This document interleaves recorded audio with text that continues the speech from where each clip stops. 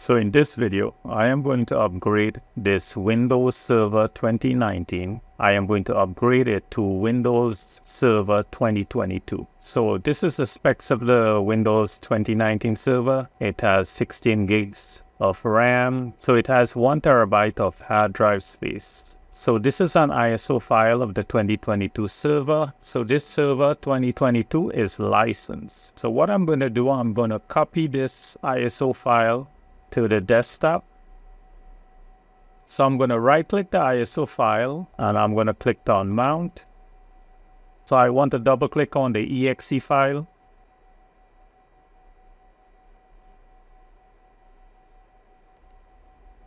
I'll click next. So it's checking for updates. So this Windows 2019 server is up to date. If I right click the start menu, I go to settings and I click on update. I'll click check for updates. So there are no more updates for this Windows 2019 server.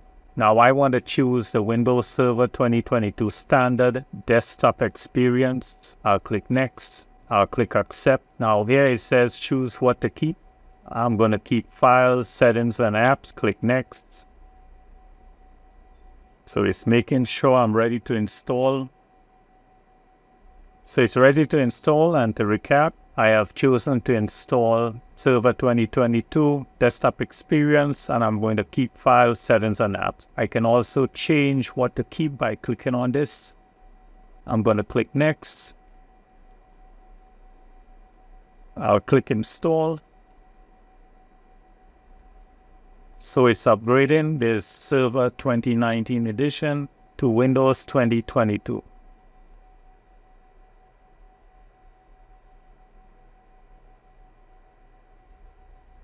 Okay, it's restarting. So it's updating. I'm going to log in. So this will be the same password as the 2019 server.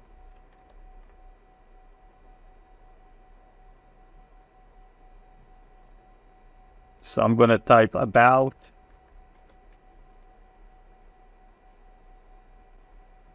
So the 2019 server was upgraded to 2022.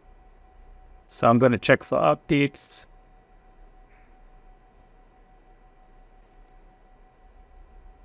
And there are some updates. So I'm going to click restart now. So I'm going to log in.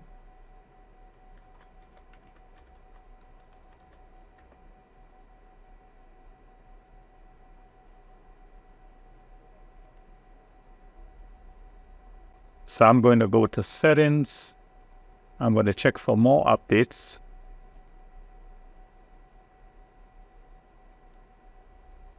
So there are no more updates. So I'll go to Device Manager.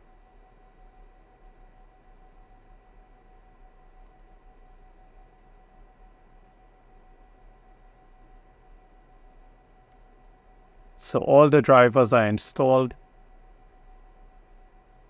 So I upgraded Windows 2019 server to Windows 2022 server. So I want to thank you for watching, and I thank you for subscribing.